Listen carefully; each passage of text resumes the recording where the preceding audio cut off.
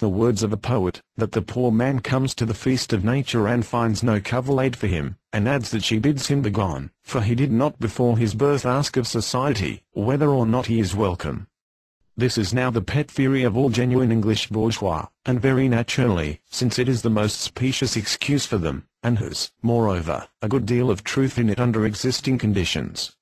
If, then, the problem is not to make the surplus population useful, to transform it into available population, but merely to let it starve to death in the least objectionable way and to prevent its having too many children, this, of course, is simple enough, provided the surplus population perceives its own superfluousness and takes kindly to starvation.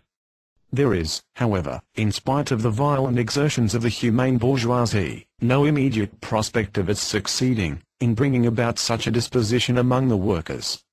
The workers have taken it into their heads that they, with their busy hands, are the necessary, and the rich capitalists, who do nothing, the surplus population. Since, however, the rich hold all the power, the proletarians must submit, if they will not good-temperedly perceive it for themselves, to have the law actually declare them superfluous. This has been done by the new Poor Law. The old Poor Law, which rested upon the Act of 1601, the 43rd of Elizabeth, naively started from the notion that it is the duty of the parish to provide for the maintenance of the poor. Whoever had no work received relief, and the poor man regarded the parish as pledged to protect him from starvation. He demanded his weekly relief as his right, not as a favor, and this became, at last, too much for the bourgeoisie. In 1833, when the bourgeoisie had just come into power through the Reform Bill, and pauperism in the country districts had just reached its full development, the bourgeoisie began the reform of the Poor Law according to its own point of view. A commission was appointed, which investigated the administration of the poor laws, and revealed a multitude of abuses. It was discovered that the whole working class in the country was pauperized, and more or less dependent upon the rates from which they received relief when wages were low. It was found that this system by which the unemployed were maintained, the ill-paid and the parents of large families relieved, fathers of illegitimate children required to pay alimony, and poverty, in general, recognized as needing protection.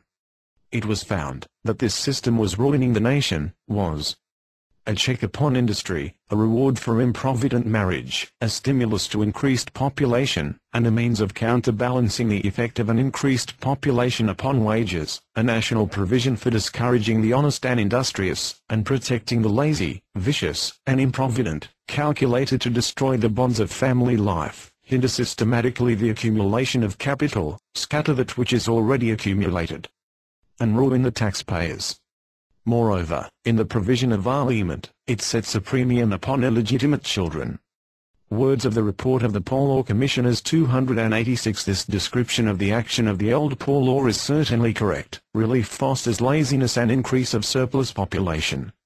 Under present social conditions it is perfectly clear that the poor man is compelled to be an egotist, and when he can choose, living equally well in either case, he prefers doing nothing to working. But what follows therefrom? That our present social conditions are good for nothing, and not as the Malthusian commissioners conclude, that poverty is a crime, and, as such, to be visited with heinous penalties which may serve as a warning to others. But these wise Malthusians were so thoroughly convinced of the infallibility of their theory, that they did not for one moment hesitate to cast the poor into the Procrustean bed of their economic notions and treat them with the most revolting cruelty. Convinced with Malthus and the rest of the adherents of free competition, that it is best to let each one take care of himself, they would have preferred to abolish the poor laws altogether. Since, however, they had neither the courage nor the authority to do this, they proposed a poor law constructed as far as possible in harmony with the doctrine of Malthus, which is yet more barbarous than that of laissez-faire, because it interferes actively in cases in which the latter is passive. We have seen how Malthus characterizes poverty, or rather the want of employment, as a crime under the title superfluity, and recommends for it punishment by starvation. The commissioners were not quite so barbarous. Death outright by starvation was something too terrible even for a poor law commissioner. Good, said they, we grant you poor a right to exist, but only to exist. The right to multiply you have not, nor the right to exist as befits human beings. "You are a pest, and if we cannot get rid of you as we do of other pests, you shall feel, at least, that you are a pest, and you shall at least be held in check, kept from bringing into the world other surplus, either directly or through inducing in others laziness, and want of employment. Live you shall, but live as an awful warning to all those who might have inducements to become superfluous." They accordingly brought in the new Poor Law, which was passed by Parliament in 1834, and continues in force down to the present day. All relief in money and provisions was abolished. The only relief allowed was admission to the workhouses immediately built. The regulations for these workhouses, or, as the people call them, Poor Law Bastilles, is such as to frighten away everyone who has the slightest prospect of life without this form of public charity. To make sure that relief be applied for only in the most extreme cases, and after every other effort had failed, the workhouse has been made the most repulsive residence which the refined ingenuity of a Malthusian can invent. The food is worse than that of the most ill-paid working man while employed, and the work harder, or they might prefer the workhouse to their wretched existence outside. Meat, especially fresh meat, is rarely furnished, chiefly potatoes, the worst possible bread and oatmeal porridge, little or no beer. The food of criminal prisoners is better, as a rule, so that the paupers frequently commit some offence for the purpose of getting into jail.